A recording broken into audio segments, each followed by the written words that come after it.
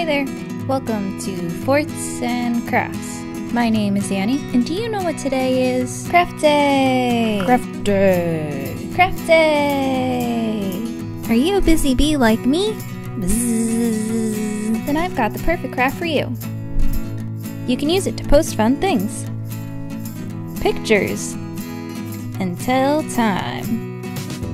To make this super cool clock, you're gonna need a cork board, a bowl, a clock kit, push pins, scissors, and strings.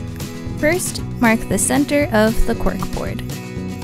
Then, poke a hole through it. And next, assemble your clock. Spin, spin, spin, spin, spin. Don't forget the numbers.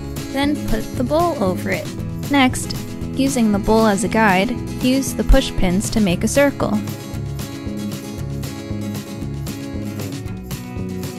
And do it again.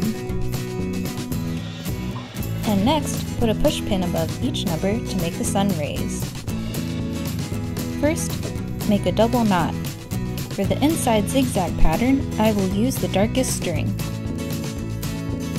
Loop around the bottom push pin clockwise, then loop around the top counterclockwise.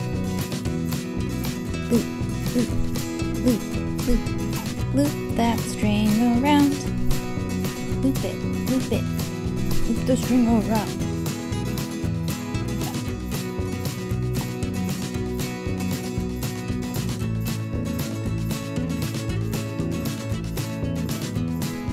Yeah!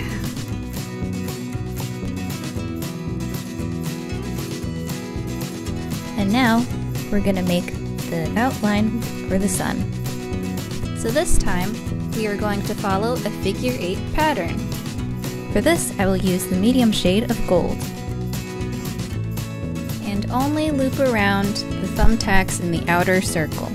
And now repeat that step again, but for the inner circle! For the inner circle, I'm using the lightest shade of gold string.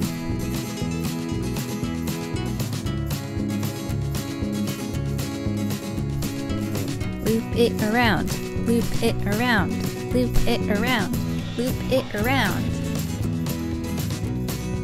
Yay, we're almost at the end! And now it's time to make the sun rays. Following the same pattern, you're going to make figure 8 loops and form a triangle. For mine, I decided to alternate string colors, but you can do whatever you want. And then last, you're going to snip off the stray strings.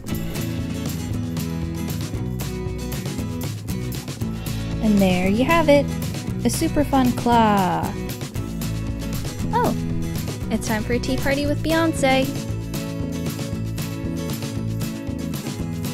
Blink. Forts and Crafts, it's a really fun show. Watch it now, and you'll learn new things. Forts and Crafts, let's do the thing! Hit subscribe.